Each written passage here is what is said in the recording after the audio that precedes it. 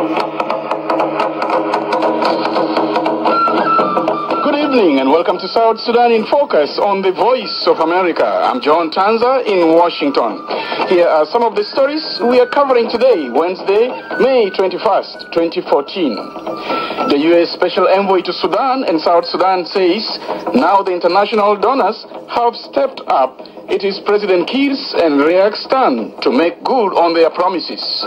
We need to hold the leadership to the agreements that they've signed.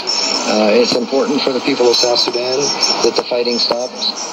And more deaths are reported in South Sudan cholera outbreak. Situation that requires a very dramatic action from everyone who understands the levels of suffering in South Sudan. We'll have these stories and more coming up on South Sudan in Focus.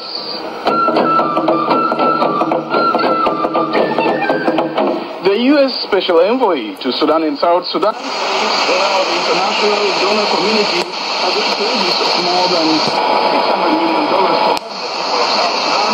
It's time for the government and the opposition to keep their commitment. He says they must allow aid to be delivered to everyone who has been affected by the fighting, regardless of which side they are on. Andrew Green has more for VOA from Juba. Speaking at the close of the Oslo Donors Conference, Special Envoy Donald Booth says it is time the warring parties stop fighting and allow food, water, and emergency supplies to reach the hundreds of thousands of people who need it. We need to hold the leadership to the agreements that they've signed.